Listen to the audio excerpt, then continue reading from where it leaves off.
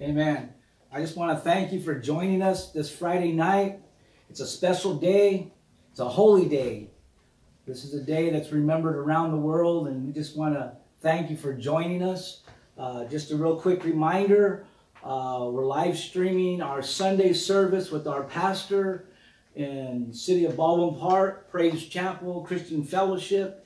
And we want you to be a part of this. All of those that are listening to this night's message that we got. But Sunday, we're going to be having a special resurrection service. And our pastor wants to have communion with us. So there at your home, just make sure you got your little cup of juice and a little bread. And we're going to break bread together this way. And so it's going to be a special time. And Jesus said to do this in remembrance of him, about the blood and the body of Christ.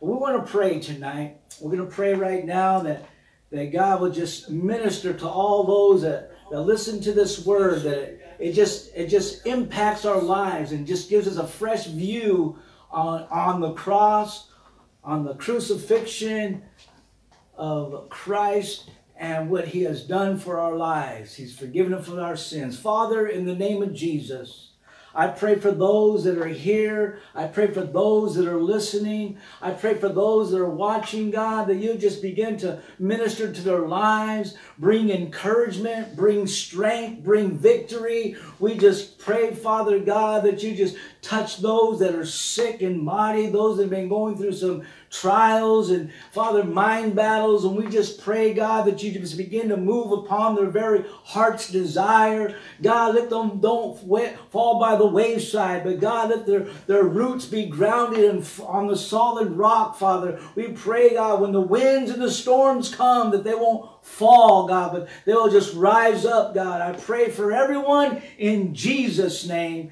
Amen. Well, tonight, the message, the title is The Three Crosses at Calvary. In the Gospel of Luke, it gives us an eyewitness, an account of the scene of the cross. It was the most dramatic event in history, the crucifixion of Jesus Christ. The real power is not in the story itself, but it's in its glory behind the story. See, in the book of Luke, chapter 23, verse 32 reads like this: For there were other men, both criminals, who were led out with Jesus to be executed. And when they came to this place that was called the Skull, there they crucified him along with the criminals, the one on the right and one on the left. Calvary is the place of these three crosses. These three crosses were on a hill. These three men had a cross. All three of them had the same death, but yet they were different. On this Good Friday, today, we will take a look at the three crosses at Calvary. If you have your Bibles, I'd like you to open to the book of Luke tonight. Let me grab my Bible real quick. Use Pat's Bible here. In the book of Luke, and in chapter 23. Chapter 23. Hallelujah. Give me a minute. All right, Pat, his Bible's falling apart. I know she reads it. Okay, in the book of Luke, chapter 23, and looking at verse 38. Get my Bible ready. 23, verse 38 reads like this: And a subscription was also written above or over him in the letters in Greek and in Latin and in Hebrew. They read like this: This is the King of the Jews. And one of the malefactors, one of the thieves, which when he was hung there, he railed on Jesus and saying, "If thou be the Christ, save yourself and us." But the other, answering, rebuked him, saying, "Doest not fear God, seeing thou art in the same predicament, condemnation in our lives? For we indeed justly, received and due reward of our deeds. But this man," talking about Jesus, "had done nothing wrong." He's innocent.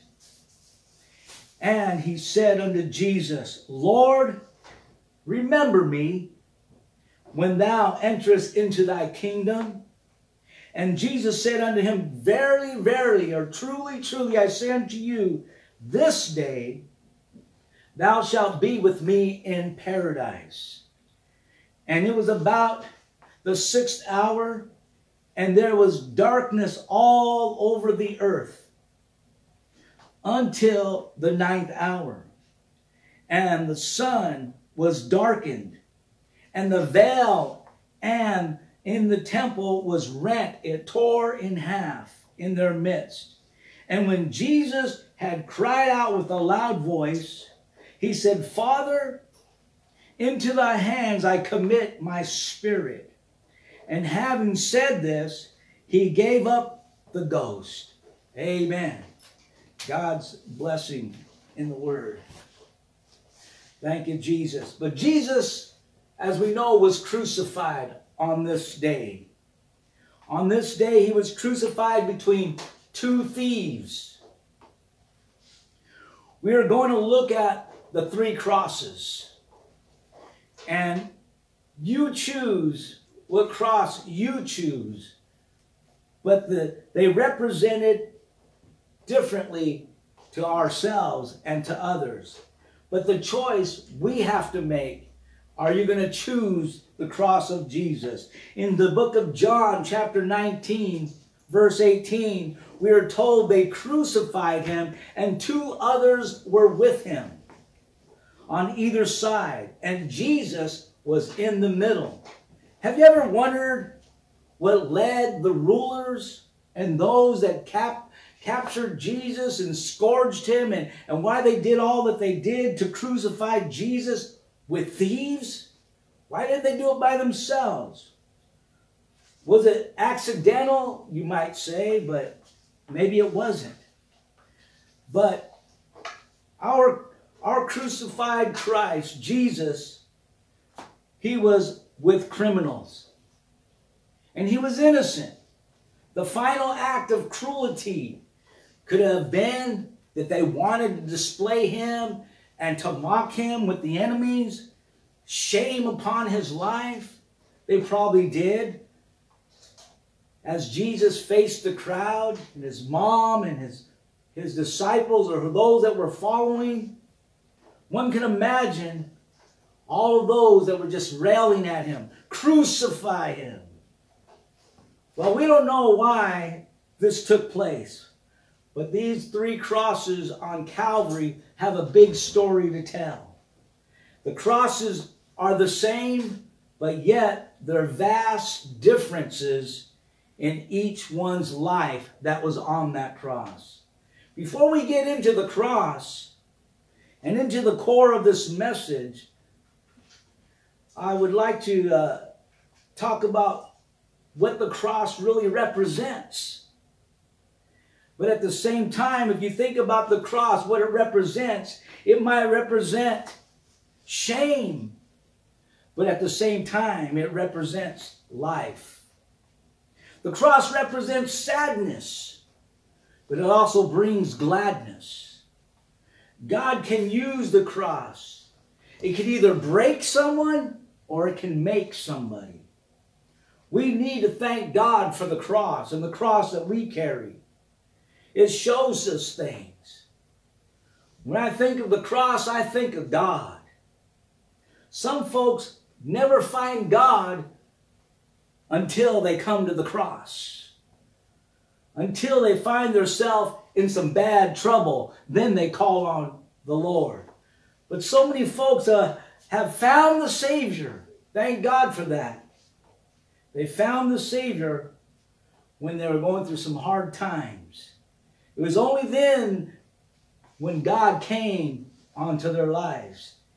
And it seemed like they have a testimony now. And they can say, if it wasn't for the cross, I wouldn't be where I'm at today. Thank God for that. Let me say this, because the cross, we don't have to go back into the world. Because of the cross, we can live a blessed life. Because of the cross, our Redeemer lives. Thank God for the cross, for the shedding of blood, the blood on Calvary. Now, getting into the message, the three crosses. The first cross, the first thief that was on the crosses by Jesus. Number one, the cross of rejection. Number two is the cross of reception. And number three, the cross of redemption. The three R's. Amen. TGIF. Thank God it's Friday. Amen. But rejection, reception, and redemption. The three crosses on a hill. If we think about this, let's look at each one. We're going to break it down. The first cross, rejection. The first thief, he would not admit he was wrong. Have you ever heard sinners say that? They won't admit it. How many have ever heard someone, when they got busted, I'm innocent, won't admit to the crime? It wasn't me, I'm not guilty. They go on and try to excuse themselves. And this is what this thief was doing with Jesus. He put Jesus on blast. He was yelling at Jesus. He was cursing. He was making fun of Jesus with all the others. This man got caught for doing the act that sentenced him to death. He was cursing and swearing at everybody. The guards, the other guys on the cross. He didn't care. That's what sin does to people. Having no care. No, they don't care about any, no respect. This is the cross of rejection. And that's what he did. He was rebellious in his spirit. He had no respect or reverence for the Lord or for God. Look at verse 39. When one of the criminals had hanged, the criminals who were hanged, he blasphemed him. He said, save yourself, and he said, save us also. He was mocking Jesus. This is the cross, the man, he mocked Jesus in the hour of Christ, when there was humiliation and shame and all this stuff. This guy, he could have got it right, but yet he went rebel on him. The dying thief was shameless. He was a shameless criminal. It was like he didn't care. He was already hardened in his heart. He was already vexed in his spirit. He was already set in his ways, and he didn't want to change for nobody. He was hardened because of probably the years of being a sinner. But even though he blasphemed the Lord with his lips, this man had been a prisoner within himself because of evilness, because he sinned for so long. He was caught up and he couldn't change. It's like a drug addict. They say, once a drug addict, always a drug. Once a thief, always a thief. Once a liar, always. But God can change these folks. That's the power of the cross. He became bitter, cursing, all the way to hell, because that's where he was headed. The most solemn hour of history. He didn't know that he was going to be written in a book.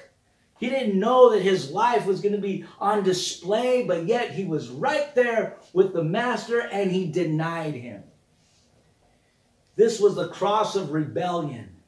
This was the cross of rejection. This was the cross because his heart was rebellious. But you know what? I thank God that God can change a heart. He's come into the world to give us that chance, that new heart.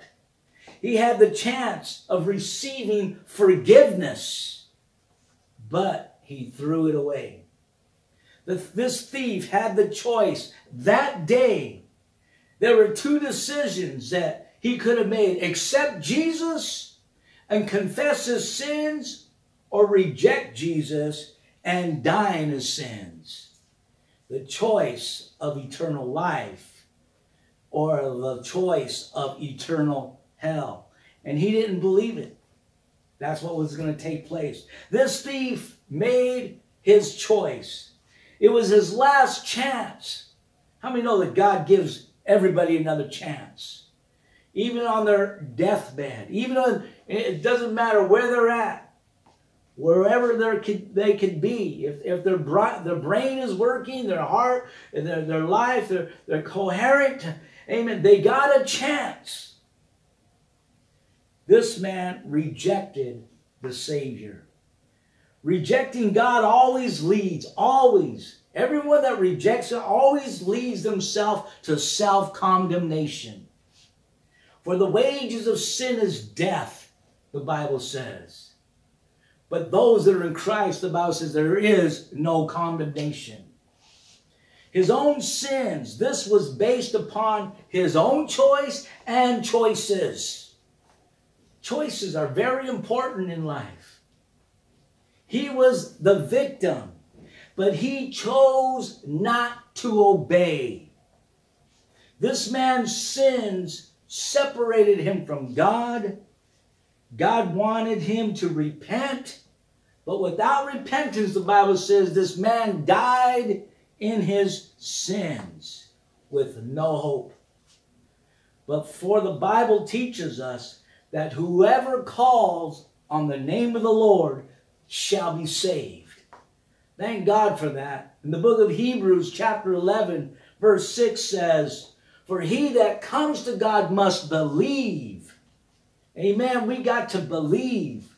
That's all God wants is, do you believe in the Son of Jesus Christ? But there is a second cross. We've seen that first cross. Now the second cross. The thief gave heed to Jesus. He listened, he looked, he seen everything that was going on. And I'm sure deep down in his heart, he had a little bit of respect for God. Even though he was a sinner, even though he was doomed for death, this man came to the, and we could see him having a conversation with Jesus. He's at the cross, and this is the cross of repentance. He repented on the cross. This man repented. Right there, in all of his shame, in all of his letdowns, with all of his pride, he talked to Jesus. That's the key. You got to talk to Jesus. No matter what you've done, no matter what mistakes you've done in life, talk to Jesus. People are in solitary confinement. People are runaways from God. They AWOL'd God. They've left the kingdom and they're doing their own thing. All it takes is one call back, calling on the Master, and the line is never busy. You talk to Jesus anytime, any hour. Amen. This cross, hallelujah. He said to Jesus, he was, you can imagine, he probably was rotten all his life. There's a whole lot of folks like that. They're just stuck on stupid. They continue to do wrong and make mistakes. They get cleaned up. They get fixed. They get a job. They're moving on with life. And all of a sudden, boom, they mess up again. They start compromising. They start two-timing. They start doing everything and half in and half out. One foot in the church, one out. And they start blowing it again and again. And I'm sure this man probably had some problems. Because this was just like, now he was at the end of his rope. Where else was he going to go? There was nobody there probably at the cross except the crowd that was following Jesus. He probably didn't have no, they probably disowned him. These thieves that were on the, they probably just, they were murdered, they were thieves, everything they did, they didn't want nothing to do with them. But this man seen that day as, you know what, this might be my only hope to say something good. And it was there that he seen Jesus. And you know what, he even said that this man is a good man. He's a good man. We deserve what we're doing. All the things we did. We made our own grave, and this is where we're going to go. This is our life. We chose this life. He didn't choose. He was innocent. We don't know any more about this man than the first man.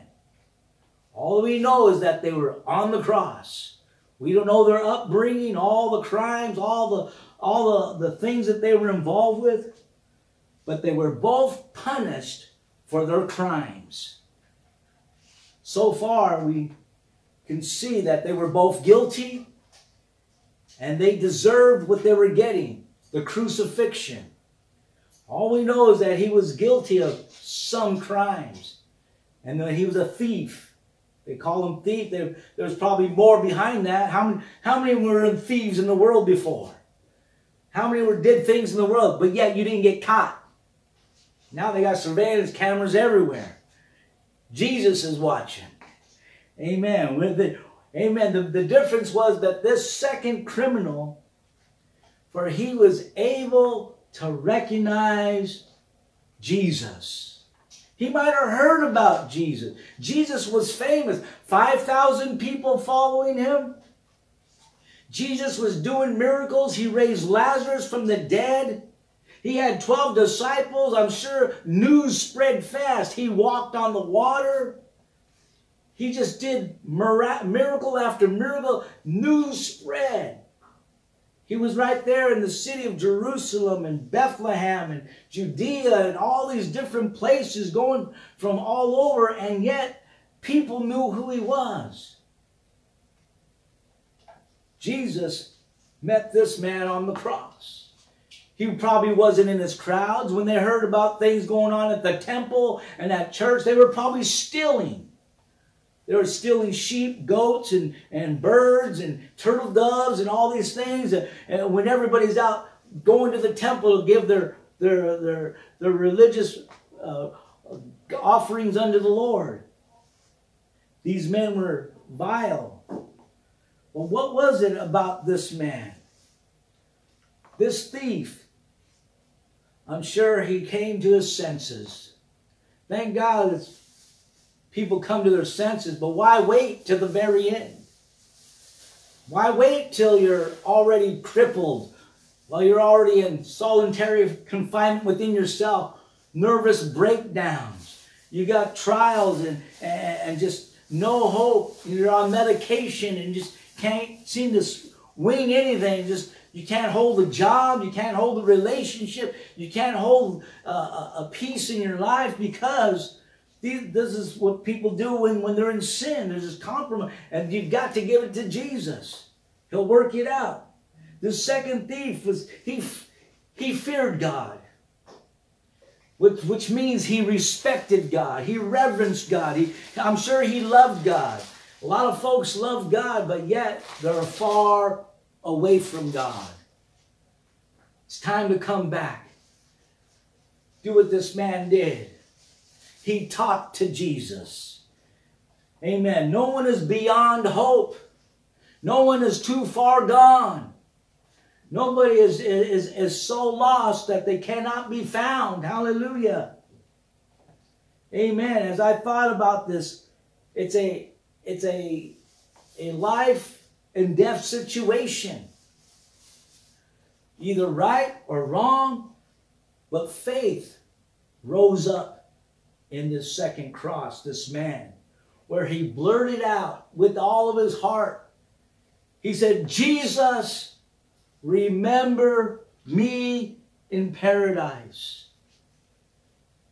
He probably told the other thief, hey man, talk to the hand. I'm talking to the master. Sometimes we got to do that. We've got to shun everybody else, all the voices, and listen to the master. Because what would Jesus do? Immediately responded by saying, he says, today you will be with me in paradise. It was a plea. It was like by chance. He did believe that he was the Son of God. Just like today, you know, there's a lot of folks not knowing what the cross is all about. He told that thief, today your life is going to change. Maybe not here on the earth, but you know what? Where you're headed.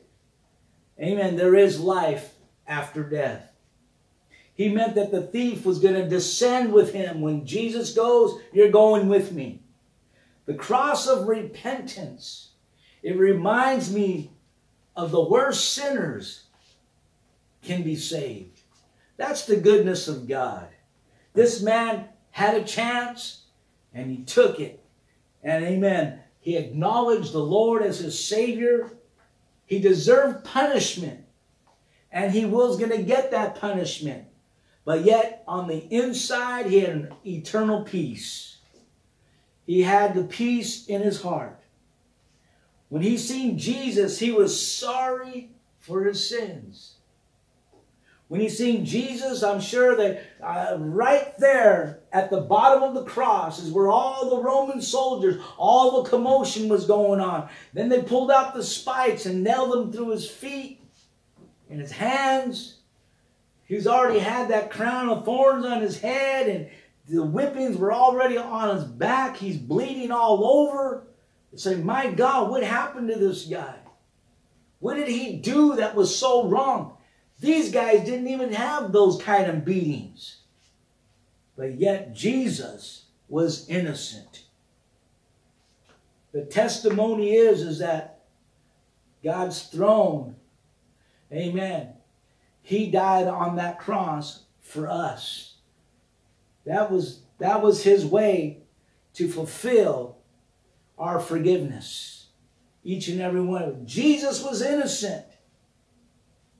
The Bible tells that whoever believes in the Son of God shall have eternal life.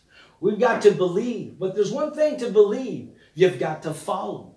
And not only to follow, you've got to love and serve and continue on and not stop. That's where people make mistakes. They say, oh, I believe, I believe. That's not enough. Jesus said there's more than that. This man, he didn't have a chance to go to the church and get water baptized. He didn't have time to go to no prayer meeting or Bible study or some synagogue, some fellowship. But yet, he made it right in his heart at the last of his breath as he was on that cross. God was in reconciliation mode. He was reconciling to this man. He was saying, you know what, man, it's going to be all right. He knew he had sinned against God, against humanity. He probably brought shame to his family and friends and himself. But the Bible says the righteousness of God is clothed on us. The death of Christ is quite different. The death of Christ, it brings hope. It brings peace. It gives us a chance. Where the others died, we can live.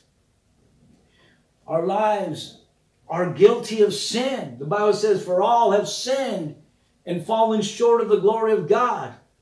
But thank God for forgiveness. A forgiven sinner. What a blessed person can have that. A person that don't know that is always in sin until they come to the cross. It's quite different in advance when you start looking at the cross that Jesus brought into, that he went on. It's called the cross of restoration. And that's what he wanted. He wanted to restore. And that's what he did. And he offers that unto us. He says this in the scriptures, I laid down my life, he told his disciples, that I might take it up again. He told his disciples, I'm laying it down, not of my own accord, not of my own life I want to, but I'm going to. Because that's why it came into the world, to save sinners. And without the shedding of blood, there is no forgiveness of sin. Thank God for the good sacrifice, the Lamb of God, which takes away the sins of the world. The basis of this redemption is called the shedding of blood. There had to have been a blood sacrifice. And Jesus died for our sins, for your sins, my sin, everyone's sin. We know the scripture in John 3:16 that God so loved the world that he gave his only begotten Son, that if you and I believe in him, should not perish but have everlasting life. This is a promise. This is a key that we're holding on to as believers. There's no shame in that, but there's respect when you believe in the Lord Jesus Christ. Why was Jesus on the cross? Not for his own sins, but for your sin, my sins, because we're guilty of sin. We belonged on the cross, but God forgave us and gave us an eternal heavenly promise. That's the promises of God. It's necessary that Jesus would go to the cross. Yes, it was necessary. That's why God sent his Son. His mission was not over just being birthed. His mission was not over because he preached a good message and preached parables and taught good things and gave good advice and healed many people. His mission was not over until this coming Sunday. That's what the mission was about. You'll see this Sunday as we celebrate Resurrection Sunday. Amen. Evil did its worst at Calvary. And it would have stayed like that. Because like I said, Sunday's coming. The story is not over. This was just the beginning. This was the beginning of a cruel life ending of it seemed like there was no answers. But deep down in his heart, you think about this. I've shared this before with my Bible study. The thing is that when Jesus was just a child, we all know he grew in a house with his father Joseph and Mary. His dad's trade was the carpenter. And inside that carpenter's house, they built things. They cut wood. They built chairs, tables, and probably dishes. Whatever they needed as wood. And I'm sure one day, because he knew he was somebody different than the other kids. He knew he was different because we know the story in the beginning when God's angel came and talked to Mary and says, "Blessed art thou, Mary, among women, and blessed is the fruit of thy womb. And you shall have a son, and you shall call his name Emmanuel," which means God with us, Jesus. But as Jesus was in his carpenter's house with his dad, I'm sure as the sun rays, he's probably looking up to heaven praying to his heavenly Father. He's probably worshiping God. Then he turns around and sees the shadow as the sun is beaming through the window. He sees a shadow, his head, his arms extended like a cross, knowing that was his destiny. That's where he was going to. Even as a child, all his life. 20 years old, 25 years, not yet. Not till he was 30. Then it was a green light. I'm going to go out and make fishers of men. I'm going to go out and do my Father's business. And then tell the people about this great kingdom, preparing himself for the crucifixion. And the story, like I said, is not over. Amen. This Easter coming Sunday is a day that's going to prove the message to be alive. Because our Savior is alive. The cross, redemption. The cross, amen, defeated the enemy. The cross, amen, the blood that Jesus shed. And I like that scripture that talks about in Isaiah 53 about by the shedding of blood, amen, that our sins are forgiven, and every stripe that he took, all the prophecies are fulfilled. There were many people that wanted to crucify Christ, but yet they did not know that it was part of the plan of God all the time. The three crosses: the cross of rejection, the cross of reception, and then Jesus, the cross of redemption. Thank God for his redeeming power. Thank God for his restoring power. Thank God for his love, where it's extended. There's no borders. There's no culture. There's no language barrier. God is a good God. He loves each and every one of us in the state we're in. God bless you. And don't forget this coming Sunday, we're going to have communion. Our head pastor in Baldwin Park this coming Sunday. God bless you. I hope you were blessed, and have a blessed Friday and Easter. God bless each and every one of you. Amen.